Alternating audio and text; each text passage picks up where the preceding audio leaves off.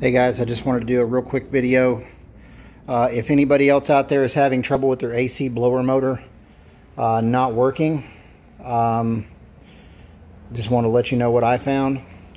I picked the car up from the shop, getting a fuel pump put in.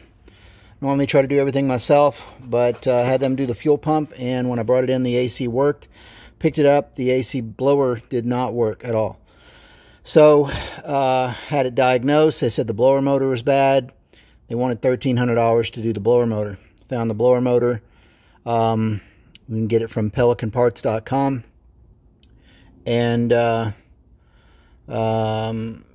actually ordered the blower motor from carparts.com. Got it for $79. And it didn't work. I thought the blower motor they sent me was bad. They sent me a second one. And started doing some more research because I tested the motor by running the battery, or running some wires straight from the battery to the motor. It worked fine. It had voltage to the motor, but it still wouldn't kick on. Couldn't figure out what it was. Did some more research and found out that it is actually this thing right here. This is the problem. When you replace the blower motor, you have to replace this thing. And that is called a blower motor regulator, and there is the part number. Blower motor regulator.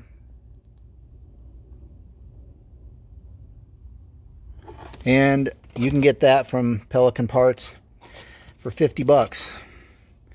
I would strongly suggest getting everything from them because they had a Porsche tech that talked to me. He did a great job of telling me what it was. He said when you replace the blower motor, the regulator goes out. Sometimes they call it a resistor, but the regulator goes out also. So he said you need to replace both of them. They sent me the part, got it within like a day, and popped it in, turned it on. Everything's working good. So hopefully that helps you guys. As far as getting into the dash, I'm not making a video on how to do that really. Basically, you have to pop the glove box out. There's a couple clips that hold it in. There's about 6 screws that go up under there that hold it in. You have to take a little side panel off here right next to your AC vent, and then you have to take this whole panel off of here.